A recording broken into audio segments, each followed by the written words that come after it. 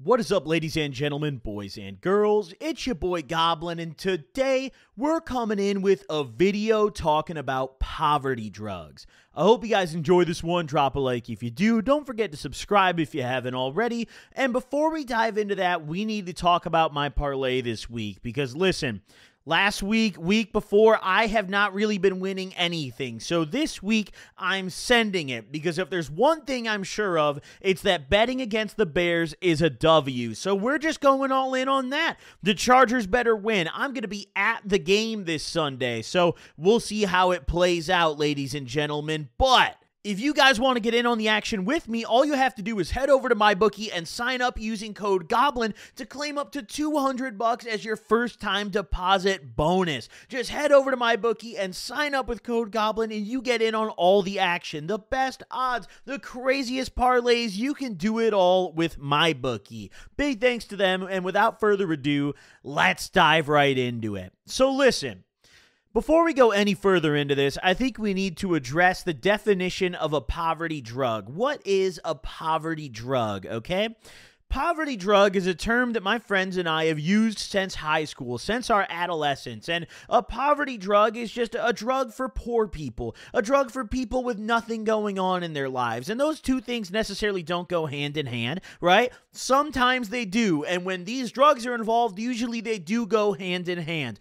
For example, one time, me and my friends, we tried to snort some melatonin when we were in rehab. That's a poverty drug. Going to the store and stealing DXM because you have no money to buy anything else. Poverty drug, okay? Smoking meth while you are unemployed, living in a trailer, tweaking out of your mind.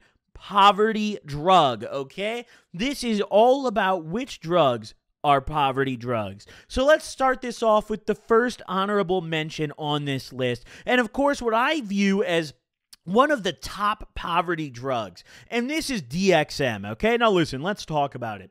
DXM is a drug that is only done out of desperation, okay? Nobody does DXM, like, willingly. Nobody, like, if you have infinite money and access to whatever drug you want, you're not going to go grab a bottle of Delsim and down that shit. DXM, when I think of my experiences with it, I think of the struggle. I think of being down bad. And I think of one instance in particular that solidifies this as a poverty drug in my head. You see, there was one time where me and my homies back in high school, we were theory crafting. We did a whole lot of DXM. We were popping triple C's every other day. And we thought in our heads, what if there was a way that you could snort it? And it would probably hit faster and harder. So we're sitting there in our brains cooking up because we had no resources, okay? This is like when you spawn into Minecraft. That's the situation we were in. We didn't even have any wood yet, okay? Absolutely nothing but these boxes of triple C's that we stole from Walgreens. So we're sitting there and we're like, yo, we could crush these up and get way more bang for your buck. Like, instead of having to pop, 8 or 9 of these shits, which, by the way, triple C's are so not fun to abuse. Like, do not do this. But what if we, instead of popping 8 or 9 of these, we only got to snort 2 or 3? Instantly, we were all sold. In theory, this was the smartest idea our stupid little DXM brains had ever had at this point. So we got to work, bro. We're trying to crush up this triple C, and we realized very quickly that the coating on the outside was making it extremely difficult. And we ended up doing some struggle shit. You see, we put the triple C in a paper towel, and then we stepped on the paper towel. We just stomped it. We picked that shit up, and then we realized very quickly that now all of the goop that we have just crushed up, the red coating, the little goop on the inside, is now just stuck in the paper towel. I mean, goop is probably the wrong word. It was like powder in there. There's nothing moist in a triple C. But now we had a serious problem. Now we had an issue. We're looking down and we're like, boys,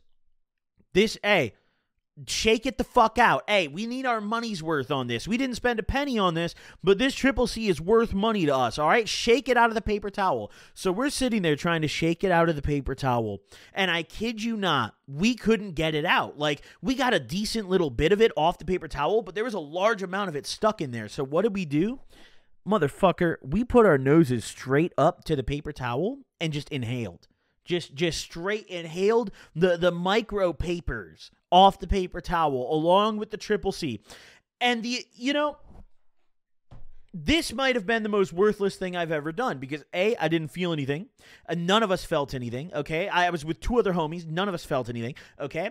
B, we were getting little chunks of the coating as we're trying to snort off the paper towel, and those were not dissolving very easily in our noses. So I'm sitting here, and I've got these little triple C fragments lodged into my fucking nose.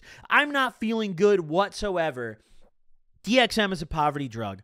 Triple C's are a poverty drug. I, to this day, don't know any grown adults that are still abusing this shit. This is solely a drug abused by either A, absolute gone off their rocker tweakers, like just too far gone to save, or teenagers. DXM is the textbook definition of a poverty drug, ladies and gentlemen. That was the first one on the list, but we're not done, okay?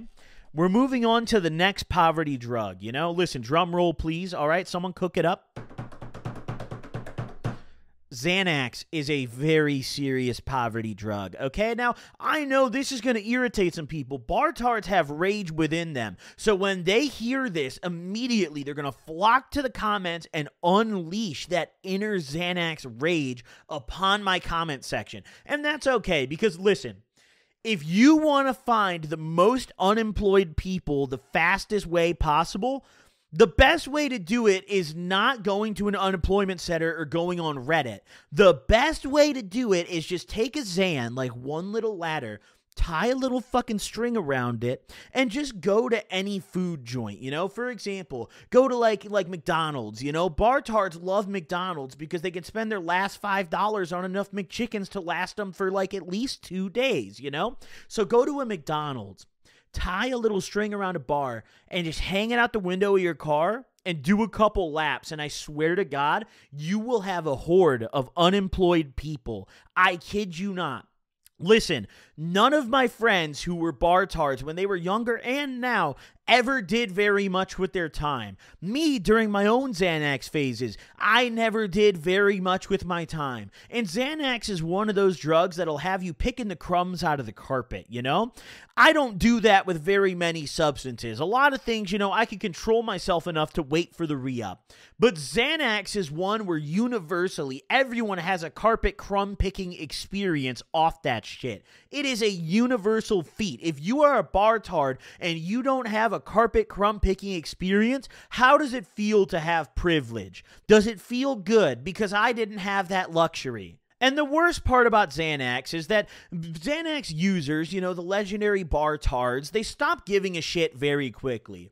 When they first start out, 99% of them are like, okay, I only want to get the script stuff. You know, my homie's grandma or mom has a script. I'll just get off my homie. Then it quickly devolves into, okay, well, the plug has them for $2 a pop, and, you know, I'm not sure how much alprazolam's really in them, but they still hit good. And then it deteriorates into, okay, I actually prefer the fentanyl in my Xans, okay? Listen, Xanax is a drug that will, if your life is on an upward trajectory, you can pop a couple of these bad boys and hit a U-turn super fast. Hit a quick little 180. Every Xanax user that I know is poor. I don't know one successful person that takes Xanax. And if that offends you, if that comment offends you, you need to take a serious look at how many Xans you're taking. You need to reconsider, bro. Listen, all the rich bartards graduated to drinking lean, my boy, okay? You need to take a real look at yourself, okay? Consider some things, okay? Xanax is one of the worst drugs that you can abuse, the true definition of a poverty drug. If I was the manager of a business and a bartard and a fucking meth head walked into the business, I would hire the meth head 10 times out of 10 over the bartard every single time, without fail. And you know what? That brings me into our next poverty drug, ladies and gentlemen, which is meth. Now listen, I used to live in a little town called Springfield, Illinois. For those of you guys who know anything about the state of Illinois, you know that Springfield very well might be the tweaker headquarters of the Midwest. Like, I really mean it. The amount of casual meth heads just wandering around Springfield is absolutely ludicrous. This is a town where there was nothing to do anywhere. The best activity was going to Walmart. And trust me, People went to Walmart in this bitch. My neighbors at my old house that I lived in would smoke meth in this little tool shed in the backyard and leave the door open all hours of the day and night. They would literally sit in there for 24 hours straight. And I know this because while they were smoking meth, I was inside doing coke and peering out my windows looking for the ops that didn't exist. So I saw them out there very, very often. And let me tell you, every meth head that I bumped into in this town was in shambles, okay? They're driving the worst conditioned vehicles you've ever seen, okay? They're geeked out of their minds, borderline incoherent. Sometimes they hear things that aren't really happening. They start mumbling and just ranting about random things that don't make any sense. The other day I went to GameStop and there was a tweaker in there talking to the two cashiers about astronauts dying. Why the fuck would you think that the GameStop cashier cares about astronauts dying? Meth. That's why you would think that. The tweaker drug, the ultimate tweaker drug. Listen, I know a few people from back in the day that graduated to meth. A lot of the kids who liked the cheap uppers back then, in particular, some of the people who popped a lot of Adderall in my younger days have graduated to meth. And looking at these people, looking at my friends who have graduated to that, and it's not very many, granted, it wasn't a very popular thing where I grew up at, but looking at people who graduated to meth, it just tears their fucking lives apart, bro, because they think that they're so efficient. Meth heads think that they're getting so much shit done, and in reality, they spent the past 36 hours trying to rearrange the wires in their Ring camera so they could communicate with Jesus. Listen, meth is a bad one, ladies and gentlemen, okay? Both living up north in Illinois, I knew a few people that did it. And then once I moved to Springfield and I met a bunch of people from there and also from St. Louis, they some real geekers and not in the good way. Cocaine is like the sophisticated upper, It's terrible for you. They're both awful, but cocaine is like the sophisticated one. Cocaine, it's like a lot of people do it, very taboo way. You would never know they do it. If someone smokes meth, you know they do it because 8 of their teeth are missing and the other ones that are still there are rotten. Their face is very gaunt. Their eyes are sunk in. They look like the people from the lung cancer commercials that are talking through that tube in their neck, except they don't smoke cigarettes. They just smoke a little bit of meth on the weekends. I also want to give an honorable shout out to crack cocaine because at first I was going to put that on this list, but I thought a little more about it and I realized crack is just purified coke.